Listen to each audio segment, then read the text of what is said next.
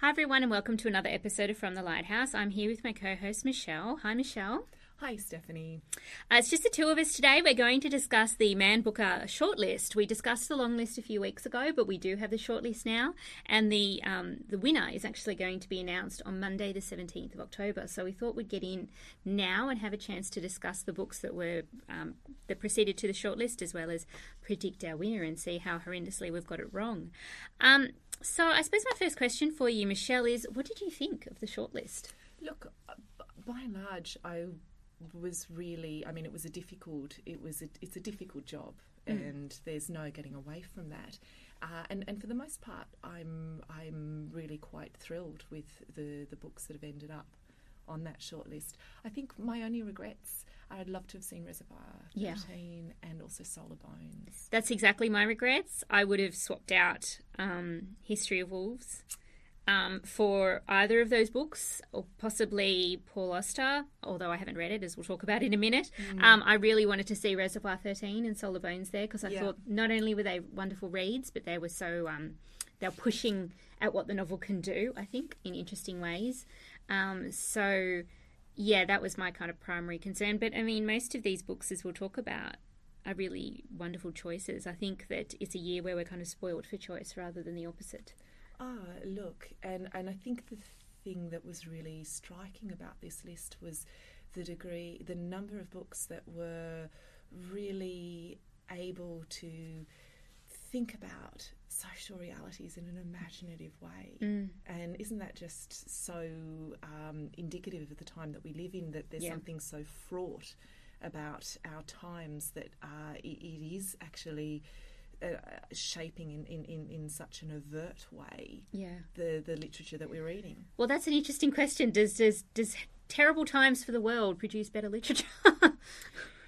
Or whether or not it just sort of presents a sort of an urgency around the books that may not be there in times that seem more stable, or sort of, even if it's only an illusion of stability, and or more complacent maybe. And yet I think each of these books, while taking, well, not all of, pretty much all of them in one way or the other, are really sort of taking in their teeth some really quite hefty political ideas. I think the thing that the shortlist is doing is that it is doing it in a sort of a pressing and an engaging and sort of, most importantly, imaginative way. I thought it was quite a bold long list and short list, in that it both deals with those social realities, as you said, but they're also quite formally different. I think I'm thinking more here of Solar Bones and Reservoir 13, which unfortunately didn't make it through. But I thought, and even definitely something like Lincoln and the Bardo, they're books that are experimental. They're books that aren't experimental in a kind of I'm being experimental way, but they're just pushing at the capacity and the capabilities of the novel to do something that you don't see all the time. Yeah, I actually was thinking about that too. And one of the things that struck me was the way that perhaps, sort of the experimental in fiction, and that sort of self-consciousness and that comes with a post-modernist aesthetic, has perhaps filtered through to the mainstream.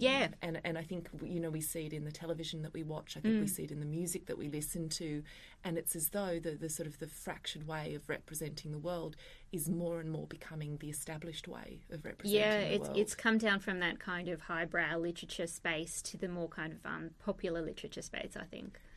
And I mean, those sort of fractured narratives are very much the medium of texts, of tweets, of emails, of all of those things. And so it's almost as though sort of the technological consciousness is sort of behind that embracing of something which, in actual fact, I think literature was doing way before technology. Absolutely. Which I think is a stunning, just a stunning argument. Well, my favourite postmodern novel is the Life and Adventures of Tristram Shandy, written in the mid-18th century. Stellar. First book I studied in English Lit. Yeah, so postmodernism, 1970s, no, 1760s, yes. Yeah. But also I think it's really sort of indicative of a sort of a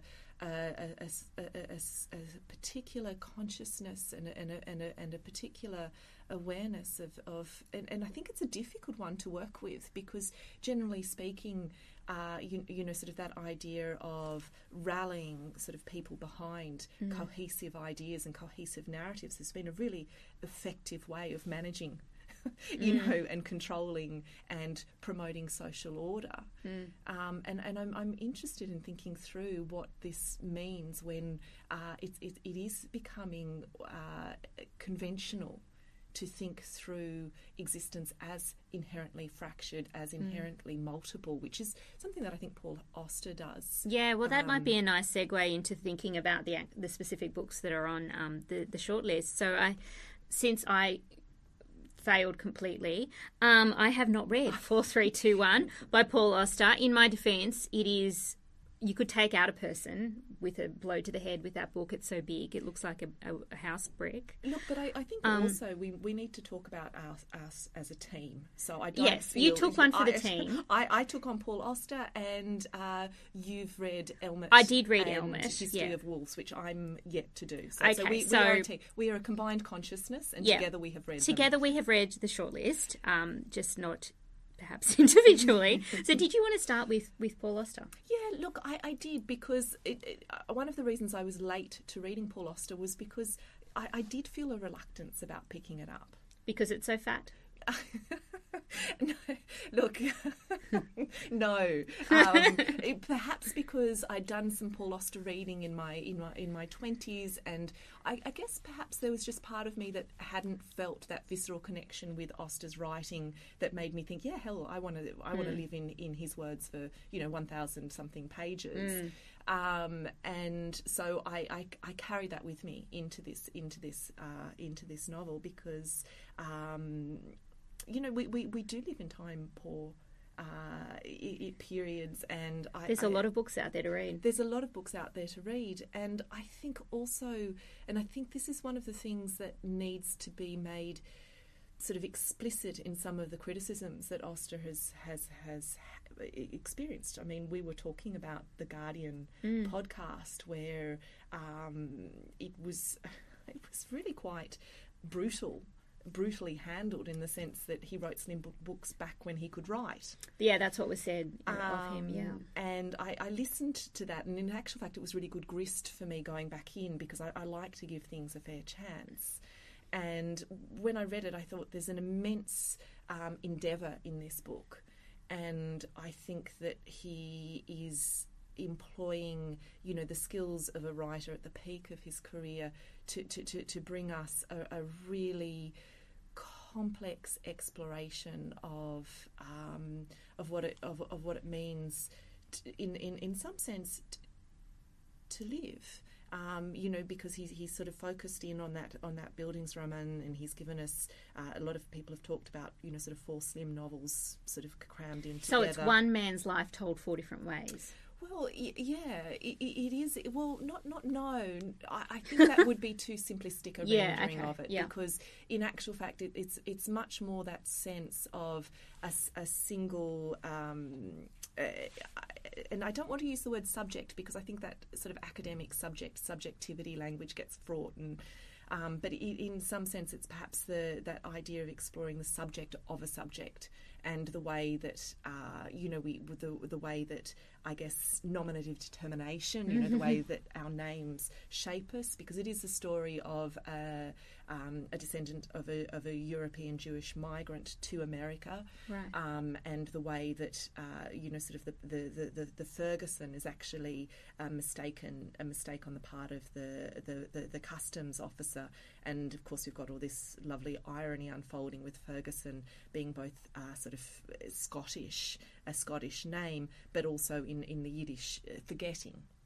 Right, okay, so he's given that name. So he's given this name, which then is carried on, and so we get this sense of all the different ways that and I guess in some sense what I liked about it was that it was a counter to this idea of the individual as forging their own way through the world, which is such a story of our time, and it's so, that idea of the individual is so enmeshed in capitalism and all of the most abhorrent features of our time, that it was nice to see somebody thinking through the ways in which it's sort of the conditions, it's the opportunities, it's the chance that also feeds into who any one individual is. And I think that's what Oster did. And I mean, I can see where there might be some criticisms because, I think firstly there are some moments where it's a little bit hard in the way that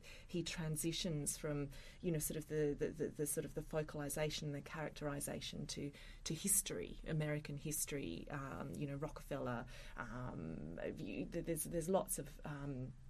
There's lots of American history sort of interwoven in the story, and I think that sometimes those transitions they feel a little contrived, they feel a little clunky, and I think the other thing to be really sort of overt about is that it is in a time where we're so beset by the sort of the domination of a white American male, that I can't help but feel that is also part of the sort of the back step away from this story.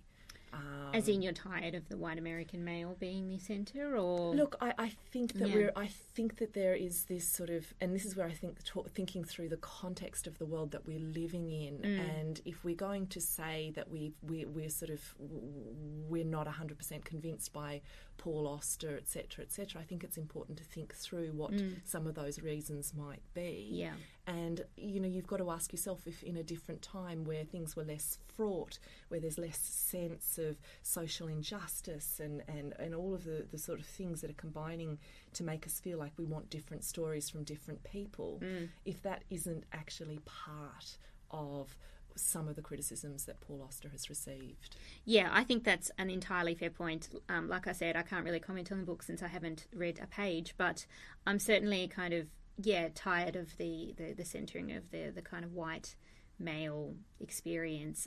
I think it's well past time to have some more diverse stories, more diverse authors, more diverse subjects. I feel like I've read the white male Bildungsroman so many times, and I'm ready to read something else. Yeah, and it is a possibility that there will be times in the future when, we might see this magnificent transformation where, sort of his story can be read as a part of a wider sort of literary establishment. And that may be the case, because I think there's a lot to be, admired in the 1, 2, 3, 4, into the 4, 3, 2, 1. And I certainly wouldn't just condemn it outright. No. And I think it is saying important things, and I think it does have a sort of a profound engagement. But it's and as I say, I think that a lot of it does come down to which has to be explicit when we talk about a book.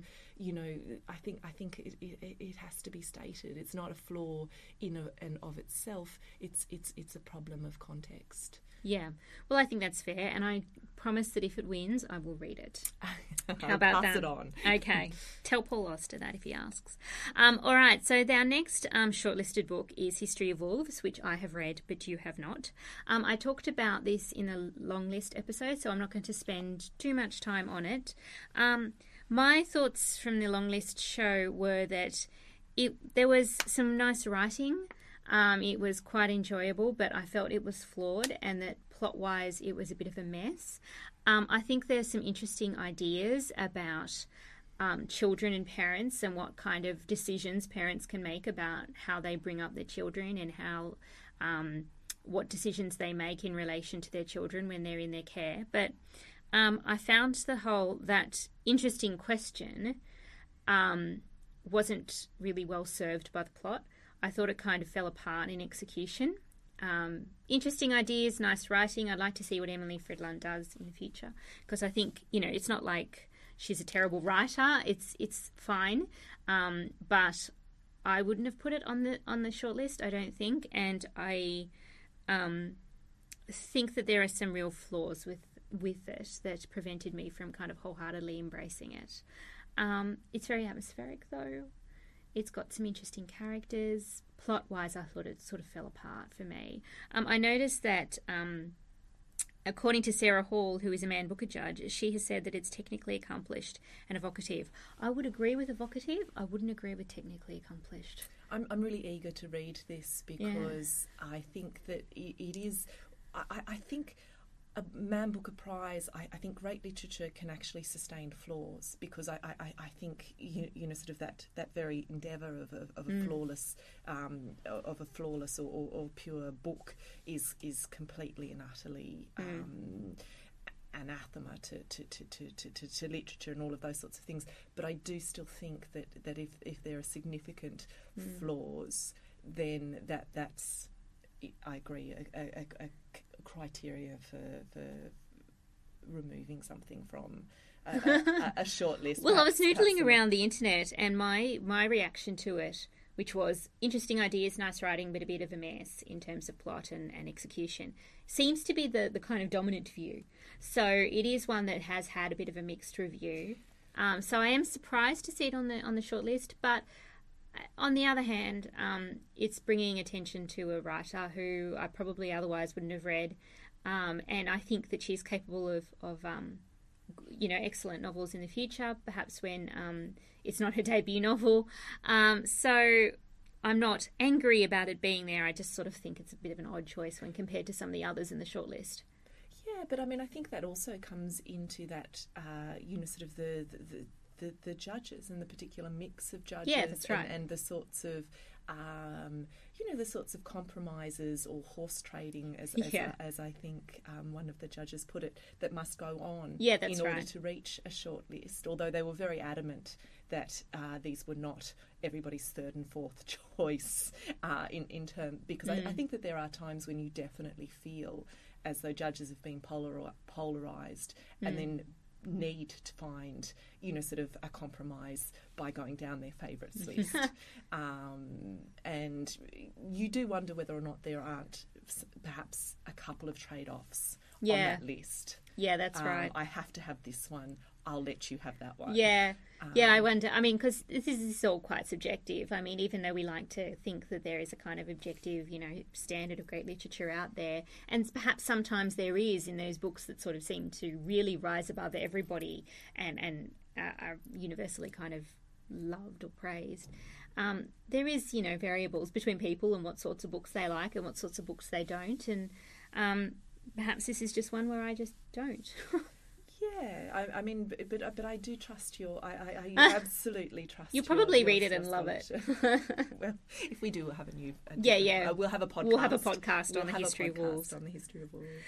So our next shortlisted book is Exit West by Mohsin Hamid, and both of us have read this. And again, we both of us talked about it in the longlist show, and both of us loved it. Yeah, look, this is without sort of giving too much away, but this is definitely one of the books I'd be really happy to see win.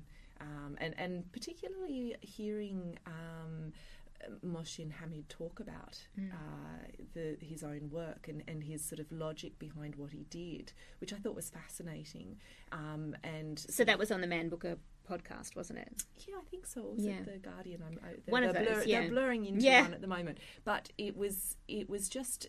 I think that logic behind the fact that the refugee narrative tends to dominate or fixate on the transit, which is probably sort of the least shared experience. Yeah.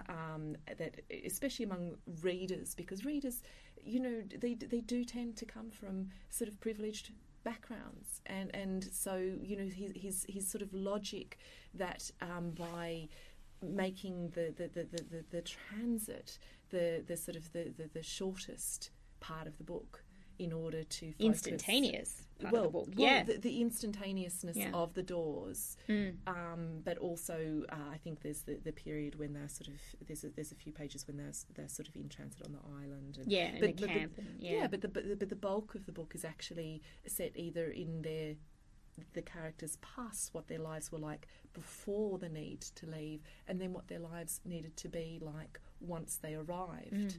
And I think that was, that shows the sort of, that shows the sort of perception into our times, that sort of searing, that sort of searing gaze into the world that we live in, and sort of discovers and uncovers and puts emphasis on the shared experiences, and the fact that in actual fact you can't sort of really understand the transition without understanding what was lost in leaving.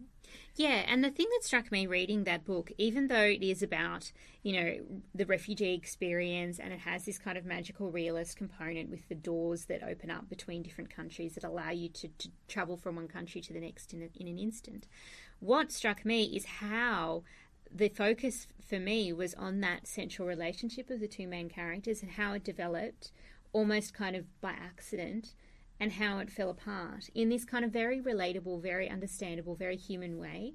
So he's using these big ideas and these big themes, this social reality that we're living with, but what it all boils down to is a relationship. It boils down to the relationship, and it also boils down to this sort of brilliant ability to decenter all of the myths that we are told that are central to us as human beings. Absolutely. Which is that, sort of, I guess, the marriage myth. Yes. Sort of that need that to start again, it must be in twos. Yes. Because in actual fact, that's not what happens. Yeah, that's right. And yet, in no way is it a sort of because while it may not be a sort of the happy ending in the terms of the marriage plot, in actual fact, we do get these characters meeting back years later, and being able to sort of laugh about their time and joke about, that was sex that we were having all that time, and but I think the thing is that it shows this much more sort of complex view into what it is to be human, and what it is to negotiate our lives, which often does require stepping out alone. It often does require leaving things behind, and there's a lovely parallel between the sort of the forced leaving behind of one's homeland, exactly, versus the sort of the coming to a realization that it was time to leave behind a certain relationship. And that's a beautiful complexity, and that beautiful parallel between the way you think your life is going to unfold and the way your life actually unfolds, which is quite different, because they have, well, certainly the male protagonist, whose name completely escapes me right at this moment, he has a kind of idea of what his life is going to be in his home country, but his experience of being a refugee disrupts that. But even more significantly, his experience of the relationship that he forms disrupts that, and they branch off into two completely different, unexpected kind of lives, which I thought was beautifully handled. And it's so simply written. It doesn't try and be. It's not emphasis on style, or pretension, or any of those things. No. It's just beautifully simply written. You kind of fall into the language. It's not trying to do anything too flashy, but it just seems to speak to you more deeply for that. Yeah, and I think it was interesting to hear. I think it was the judge Tom Phillips, I think it was, who sort of said it was not an optimistic book. And of course, no book should really be entirely one thing or the other, because that sort of defeats the purpose of literature, which is always in the sort of the nuance and the sort of the multiple threads. But in actual fact, despite the sort of the devastating social realities and that tearing apart of London, of the cities around the world, and all of those really are quite perceptive and really not far from the lived reality of the cities and the nations that we're living in. I felt that it was also not a pessimistic book. No, because in that lovely pragmatic sort of continuing to live fashion of the two protagonists with their sort of their self-deprecating humour and irony at the end, I didn't feel that it was pessimistic either. No, it was that. I mean, they're refugees, not migrants, and that distinction is important. But I think they kind of have an almost migrant experience of they get on with it, and they make new lives for themselves that look different to the lives that they had perhaps imagined or even hoped for. But they get on with it. They make new lives for themselves. Those lives have their own beauty. Those lives have their own pain, and it's a book that, as you say, isn't pessimistic, but nor is it optimistic. It just is, and I like that it sort of sits in that spot without trying to answer a question. You know what I mean? It doesn't try to take a position. It just gives you what it gives you. Yeah, and it is. It's that it's the negotiations, and it's the need for constant. For constant reevaluation, because in actual fact, neither traditions nor the prevailing myths of our time are ever actually going to endure or be an answer in themselves. It's always going to be up to the individual to be able to adapt. Exactly. So that's a strong recommendation for Exit West from both of us. Absolutely. We might move on to Elmet by Fiona Mosley, another debut novel, which I have read but you have not. I just read this on the weekend, so I'm very fresh from reading it. I really enjoyed this. It's got a certain sort of similarity to The History of Wolves, in that there's a lot of description of the natural environment. I think it's better than History of Wolves. It's about a father and his two children who live very much in the wilderness and who have a very sort of hardscrabble existence. It's very much about the kind of ways in which the afterlife of the kind of feudal medieval way of living follows through in this place, which is in the north of England, into this town, because there are these tensions playing out in the town between a man who owns a lot of land versus the labourers who don't and who have to work on the land. It's a violent book. It's certainly bleak in parts, but it's also very touching in its own way. So the main character, who is this father, is a very violent, huge man who bare-knuckle wrestles and all of this sort of stuff. But he's also incredibly tender towards his children. So it's a book that kind of doesn't let people be one thing or the other. It's focalised by this man's young son, who's about 14. I thought at first that it was going to be quite predictable in the way that it transpired, but it wasn't predictable in the way that I had anticipated. And I ended up really enjoying it. I thought it was well written. I thought it was interesting. I thought it was clever. I liked the use of the flashbacks, because we do get... The novel is sort of told in flashback. You get a sense of where the character is now and where the character has and how he's got to that point. So I ended up really, really enjoying it. It's perhaps not my absolute favourite on the shortlist, but I thought it was well worth it. It's very much a kind of rural noir novel. I'm really hoping that you might lend it. Yeah, to of me. course. I heard sort of parallels with Wuthering Heights. Yeah, it is kind of, yeah.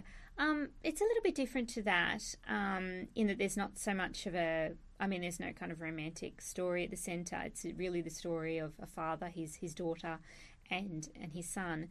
But yeah, I thought it was really well handled. The daughter's story becomes really compelling. I really enjoyed it. The author is currently apparently completing a PhD in medieval history, and you get that sense of the kind of afterlife of the medieval in this town, that they're still essentially a kind of quasi-feudal system in this town that is leading to problems and conflict. So I thought that was really interesting. You could see how her reading in medieval history kind of fed into this story, even though it is set in contemporary England. So I was really pleasantly surprised by this. I would certainly recommend it. I really enjoyed reading it. It's an easy read. You can whip through it in a day. And I really ended up being quite excited by it, I think. Oh, that's thrilling, because I think, you know, authors who have the ability to sort of use their, you know, sort of, I guess, their scholarship in a way to provide a lens. Yeah. And it wasn't in a kind of, you know, here's my thoughts on medieval history that are kind of sitting at the back of this story about contemporary England. I think there's one reference to Robin Hood, and that's it. But you can see that this village or this town, the way that its kind of medieval reality, I suppose, has fed into the way it still operates. I might have to lend you Jim Crace. Have you read Jim No. Crace's Harvest? Yeah, I've heard of it, but I haven't read it. Yeah, because I think that for me that was one of those books that has a very long afterlife, and I think I'd be interested to read the two in parallel. Well, I was really, quite pleasantly surprised. I'd certainly read anything that Fiona Mosley wrote now. So, that's really thrilling. And I mean, in a sense, that is what the Man Booker is about, isn't it? Yeah, that's right. You know, I'd never even heard of this before it came to the long list. And now I think, I will read, if you come out with something else, I will gladly snap it up and read it. Yeah. So there you go. She's got one new fan. Yeah. All right, so moving quickly along, we've talked about this before, Lincoln in the Bardo by George Saunders, which we've both read and we both loved. Yeah, look, I loved it. I loved its audacity. I loved its ability to be both completely and utterly non-linear, fragmented, and yet completely and utterly retain its soul. Oh, absolutely. Which, for me, I mean, there were moments of such exquisite beauty and such sorrow and, you know, such a sustained, without ever being sentimental, contemplation of mortality. And as well, I mean, just a brilliant demonstration of just how completely and utterly problematic history as a sort of as a single unilinear sort of narrative is. Yeah, that's right. You know, for anybody who didn't sort of understand that concept of you know, sort of history reflecting the voice of, you know, sort of the dominant or the whatever, this is the book. Absolutely. This is the book. This is the book. I was thinking about this book this morning on the way to work, and it kind of... This book has everything in it, is the best way I can think of to describe it. It's funny, very funny. It's incredibly sad. Yep. It's incredibly poignant. I think it would be very hard for a parent to read. I'm not a parent, but you are. And I think it would be very difficult there were a few to read. Tears shed in the... Yeah. It's got a kind of intellectual engagement with the idea of history, with the idea of story. Yep. It's got, you know, interesting discussions of race, of gender.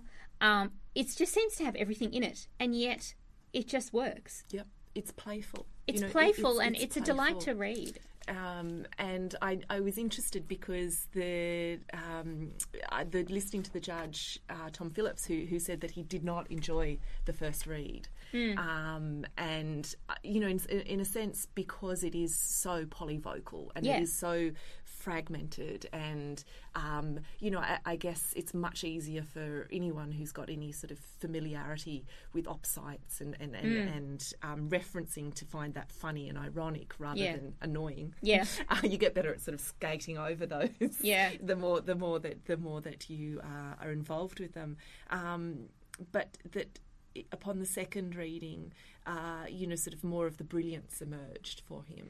I think this is a book that's really going to pay off second and third and fourth readings. Yeah. Because there's so much in it, and there are so many narrators, and there's so many voices that you hear from, that I think that this is the kind of book that you could read it once a year and find something completely different in it. It isn't possible for the human brain to actually hold on to all of those myriad voices and ideas in one sitting. It's beyond, what is it? It's like 5 to 7 layers of levels of Oh. intention the human brain can. I know, and there's many more in this book, and and you can see too what an excellent and dedicated and skilled craftsman George Saunders is. I saw him speak at the Sydney Writers' Festival this year, and he struck me as so careful and so thoughtful about what he's doing. He's not the kind of writer who will say, "Oh, the muse took me and I just came out with this." He is very thoughtful. He's very careful in what he does.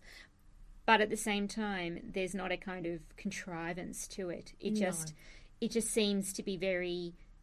It's beautifully crafted. Look, I think it's the discipline of the short story. Yeah. And for anyone who's thinking through, sort of becoming a writer, I think he is a fabulous example for why, sort of truly mastering that short story is so essential. Because have you read his short story? I've read some of his short stories, but I do. I think he's a magnificent writer, a virtuoso, I think. Oh, yeah. I've read his 2 of his short story collections. I think he's got 4, and they're pretty much the best short stories I've read, I think. Yeah. Almost every single one does something unexpected and great, and you just read every single one and go, wow, and then you read the next one and you go, wow. So yeah, read George Saunders if you're trying to be a writer, because I can't think of anyone who you could do better reading. And I think also just in recognition of the sheer work that must have gone into this, because these aren't dashed off. No, and the sort of the selection and the combinations, and just even having the ability to sit in so many characters of so many different persuasions. Yeah. Most writers will attempt that number of characters in their whole entire life. Yeah.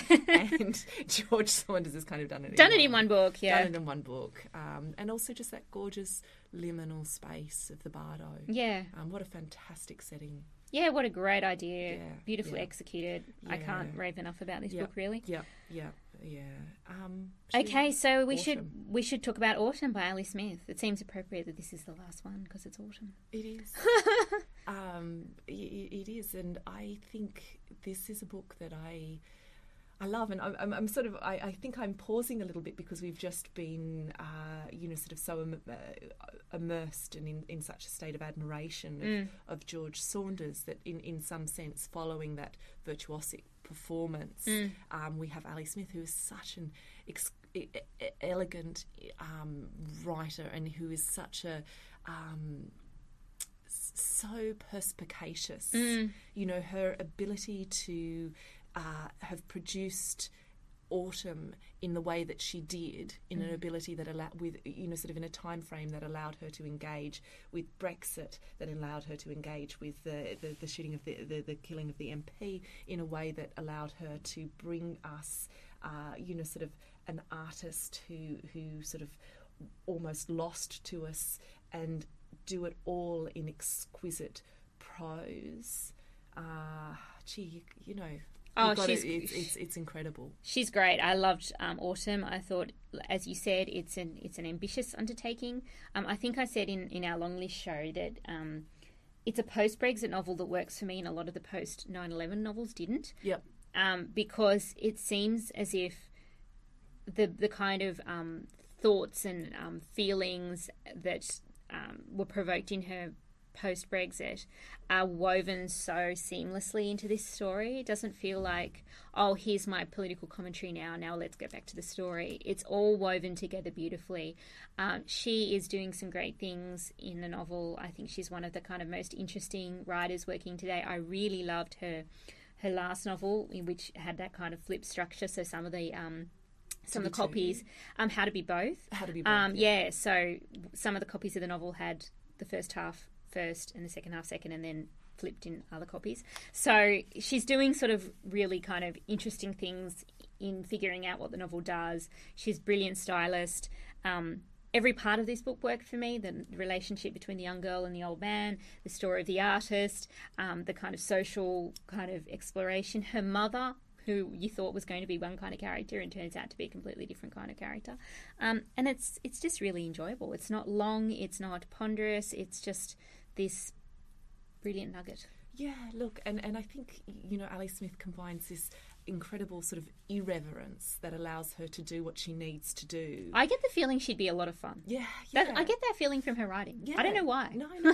But you know, sort of there's sort of a courage to being irreverent, and I think at the same time you see the reverence for the things that still matter to her. I mean, you feel the influence of poetry in her prose. You feel the influence of the literature that she's loved, and so there's this marvellous ability to both completely and utterly upturn things and yet still hold on to the things that sort of feel as though they matter the most. Yeah, that's right. She seems to me a very natural novelist. Like it kind of flows naturally, and the prose kind of just comes out that way. And there's a lack of pretension to her that I just find so refreshing. Yeah, you know, just I mean, to even just go, you know, sort of so publicly with the fact that she's setting herself this task, that she's, you know, sort of going to sit down and be a working writer who is going to bring us books that we can read, and more than one book, you know, in sort of quite a remarkable time frame. You know, to me that's a writer who is putting aside ego. Yeah. And I think that's sort of essential to the writers who really sort of who really become the sort of writers of any time is that ability to engage with the world, with their readers, with the stories that they want to tell, and to deliver.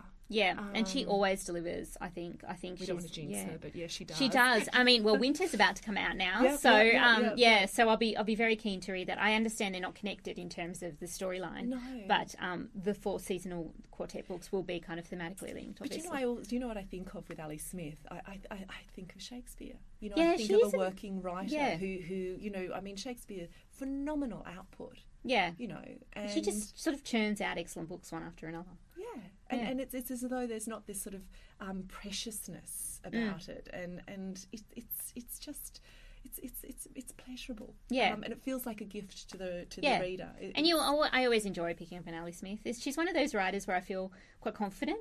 You know, when sometimes you just think, I want to read a novel that I'm going to like. Yeah. Yeah. And you have to kind of be confident going in. That's what Ali Smith is to me. I know I'm going to like it going in. Yeah. I always do. Yeah. So it's very reassuring. It is as a reader. It is. It's and you don't want her to stop, and she doesn't seem to be. So so it's like, okay, that suits me. So those are our 6 shortlisted books. What is your pick for what you would like to see win? If you had to pick one of these, and you can't cheat and say 2, you have to pick one. Mother, that is so tough. If you need a minute to choose. I came in prepared. I thought I was going to be able to say 3. No, I'm a very strict podcast host. Pick one. Pick one, Michelle. Do you want to know mine? Yeah, you go first. Lincoln in the Bardo. Oh, yeah, look. I just can't get past it. I just thought it was everything a book should be. I feel like I could read it once. That was my 3. Can I say my 3 and then pick one? Yeah, okay, fine. Thank you. Look, Exit West, Lincoln in the Bardo and Autumn were my 3. Those are my 3 favourites. Are they? Yeah. Oh, we're so similar. Look, I'm going to, just because it's important to not be too much of a sort of a single head with these sorts of things, I'm going to say Autumn. Okay. Oh, excellent. No, Exit West. Oh, yeah, all right, Exit West. Yeah, there we go. Oh, you can see the workings of my mind. I know. Well, look, I mean, it's a good problem to have. Yeah, it is. Yeah. Yep. So what book do you think will win? Look, which is a separate question. No, I was interested by the fact that I keep coming back to that little sort of the comment that Tom Phillips, one of the judges, about Lincoln in the Bardo. He didn't enjoy it the first time round, and you know, it just felt that that was a sort of a fairly revealing remark. I wouldn't be surprised if it was. I wouldn't be surprised if it was either Exit West. Or possibly Elmet. I think it's going to be Elmet. Would be a really interesting dark horse win. I think it's going to be Exit West. I think it's the book, and I'm very happy with that, even though Lincoln in the Bardo is my favourite. I think it's a book that speaks to our particular moment in time. I think it would be seen as, looking at considerations outside the novel itself, it would be a kind of very appropriate choice, I think, for the world in which we live. I suspect that Lincoln in the Bardo's chances might be diminished by the fact that an American won last year. And I don't think it's level of difficulty in because with that, keeping in mind of sort of that popularity sort of aspect and sort of the boost. I wonder if the sort of it is a dense read, with all of the sort of the different voices in it. On the other hand, it's been very successful as a seller. So I wonder too whether that might, it's already had a lot of popularity, so maybe they'll kind of think that might be something to think about. But I just think that they'll be reluctant to give it to Americans 2 years in a row, because there was a lot of kind of commotion about letting Americans in, because people felt that once you let the Americans in, then that's it, it's going to be the American prize. And so I think that might factor into the judges' discussions, that they won't want to be seen as, now Americans are going to dominate this prize that was traditionally a kind of British or in its Commonwealth kind of prize. So I think those considerations might come into it. I would be happy with Lincoln in the Bardo, Autumn, Exit West, or even the Dark Horse Elmet. I probably wouldn't be jumping up and down if it was 4, 3, 2, 1, only because I have to read it. And I wouldn't be happy with his 2 Wolves, but look, I'm going to be happy with most of the winners. So. All that remains is the big day. Yeah, so Monday the 17th of October will be the unveiling of the winner. I understand that they actually put it on TV in Britain, the award ceremony. Watch that somewhere. It's probably going to be at like midnight. It's probably going to be at like midnight our time. But hopefully we appreciate the winner, and maybe you will see which one of us is the closest. So my pick was Exit West. Your pick was also and I was Exit a real West. wuss and went for the 3. And no, I think we will perhaps even manage to meet again. We may. I think that's all we have time for today. Hopefully you have got some recommendations for future reading from these Man Booker series of episodes. We'll be back in a week. Thank you, Michelle. Thank you, Stephanie. And once again, I will remind you to please rate and review us on Apple Podcasts. It helps other people to find our episodes in our series. If you have any suggestions, you can send them through to us, either through Apple Podcasts or through our website, fromthelighthouse.org. If you've got any suggestions for future episodes, or if you violently disagree with any of our opinions, we'd be happy to hear from you. So we'll see you again in a week. Goodbye.